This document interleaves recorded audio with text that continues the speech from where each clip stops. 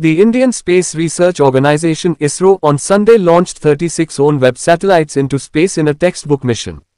The spacecraft lifted off from the Satish Dhawan Space Centre in Sriharikota to low Earth orbit with probes from the UK-based company.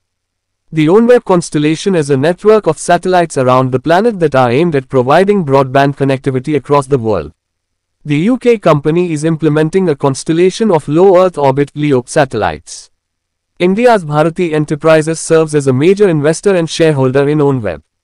The 150 kg satellites are deployed in 12 planes, with each plane separated by 4 km in altitude to prevent an interplane collision.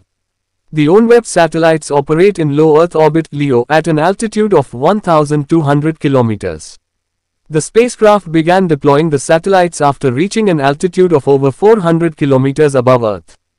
The 36 satellites were deployed in 5 stages on their respective orbital planes after the shutdown of the cryo stage, as ISRO declared, mission accomplished.